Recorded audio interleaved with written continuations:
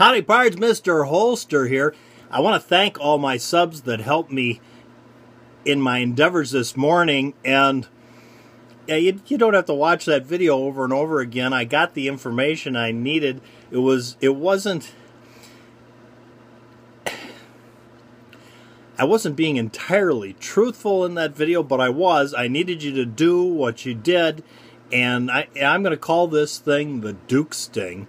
Yeah, and it worked out great. We got the information we need. And I also want to make this statement right now. I know the political beliefs of YouTube and maybe our community aren't always aligned, but apparently one thing that is aligned is making money.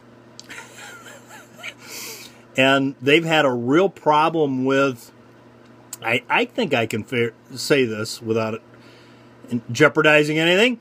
They've had a real problem with people filing false flags or flags without merit on videos because they demonetize them or find them unsuitable for advertising. Then they have to go back with a human being and review each one of them, and it's costing them a fortune.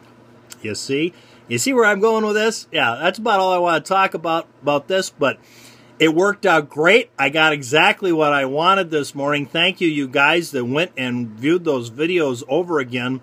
I was hoping that what would happen happened, and yeah, it did. It was a good plan. I can't take 100% credit for it, which I don't want to talk about either, but yeah, thank you very much. Exactly what we wanted. It worked, and hopefully this is going to help things greatly.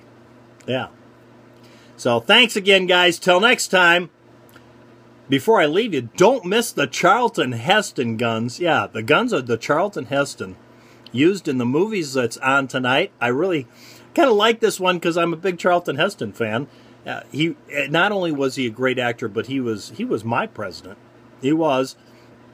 So if you like Charlton Heston, tune into that tonight. There's a little promo thrown in at the same time. A thank you and a promo to my subs.